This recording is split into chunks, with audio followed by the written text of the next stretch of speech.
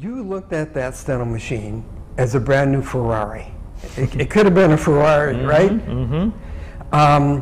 What's interesting, though, is that you also excelled at Gregg shorthand, which had nothing to do with video gaming, which means that maybe abstract thinking and conceptualizing is part of it. You took to that, which in Gregg shorthand, obviously you need to write correct outlines, but you have to have sort of a brain that enjoys all of that really to excel at it. So you maybe had a number of things going for you and you didn't realize it when you went to reporting school. Yes.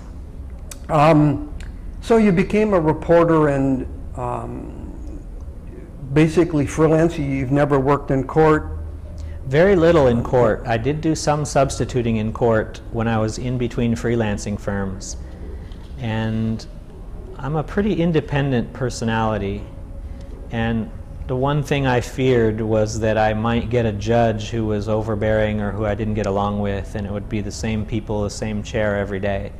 And so the prospect of freelancing attracted me because I would have more autonomy and control over my career, my vacations, my work hours, and see new people every day, new cases. And that worked out very well for me. The times I did come into court eventually were times where they wanted someone to provide accurate real time and there wasn't someone available. And so I would come in for a specific case and provide real time. And I always enjoyed that because, again, I wanted to do real time, have people watch it for pay, extra pay. And I got to do that, and I enjoyed that. Other than the extra pay or any pay you received, what personal and professional benefits have you derived from the career of court reporting? Oh my gosh, I could never begin to list them here on the spot. But I know without a doubt that this is the career I should have gone into, and that I was made to do this, among other things in life.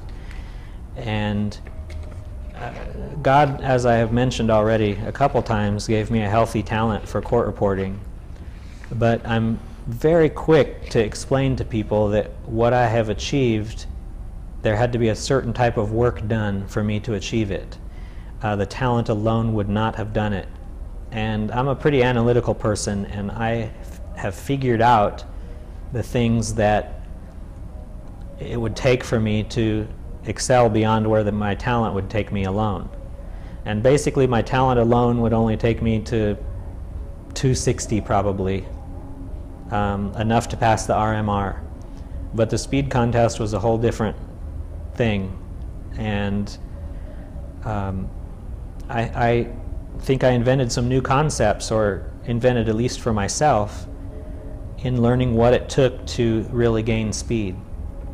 And once I discovered what those things were, I redoubled my efforts on them to the extent that I proposed to go for a world record, and NCRA cooperated with me in making such an event. And the first try at 360 words a minute in 2003, I fell short 92.5%, or something like that. So I wanted to try again. So next year, they graciously let me try again. And I did it, 97.22%, and Guinness World Record, and I'm so thankful for that. And I absolutely know that the things I applied to do that, everyone else can apply to their own writing, and it will help them in the same manner it helped me.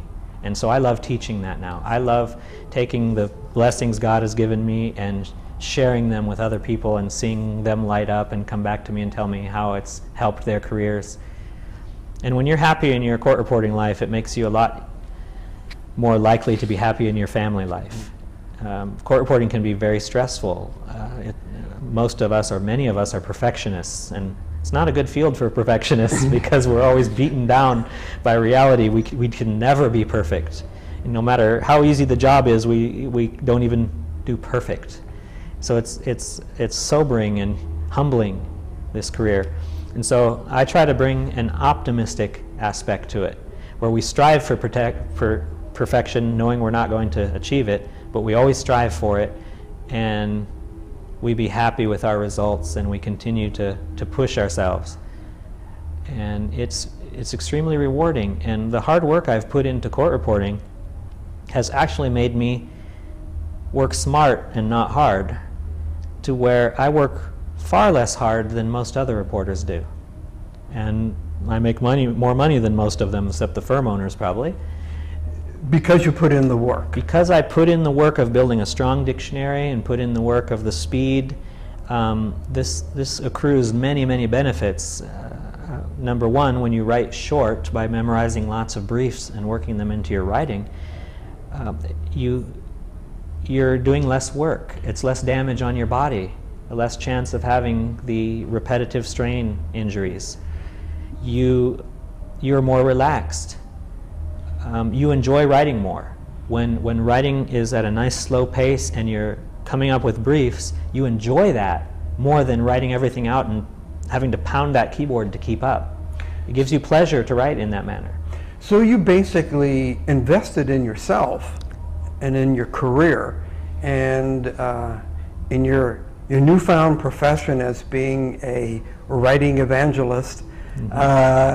You have offered that to other people, and I guess it gives you a source of satisfaction when you see other people improve their skills. Absolutely. One of the things that just occurred to me to ask is, do you have any bad days writing? Is that possible? Yeah, yes, I do. And one of them was in a contest last year, the real-time contest. Nervousness struck out of the blue when I usually don't get nervous. It had to do probably with, gee, everyone expects you to win, and it just got hard, and you just didn't do very well. Yeah. Oh no, it's starting to go down, and then it avalanched or snowballed. Yeah. And so I do have bad days, but the methods I use help to alleviate those. They give me a huge advantage to write as short as I do, and to do the daily speed practice I do already gives me a huge advantage. So probably even when I have a bad day, it's probably a good day for a lot of reporters. If you've ever had any bad day, did you ever sit there and envision yourself in another profession? Yes, you know, working with lawyers is a thing unto itself, and lawyers have a pretty bad reputation, and they're the brunt of a lot of jokes. But when I really think about it, less than 5% of the lawyers make it a hard time for us. Most of them are professional, easy to get along with, friendly, but just a few of them can ruin it for you. And I've had a few of those throughout my career, and part of that is what made me enjoy captioning so much and moving out of the judicial field. Just a few of those can do that to you, but I have to keep in mind that that's just a few people. And it goes the other way too. There are a few court reporters that have turned off lawyers, and we are our own worst enemy. If we are unprofessional or treat a lawyer wrong, he may become the next guy promoting recording in our courtroom.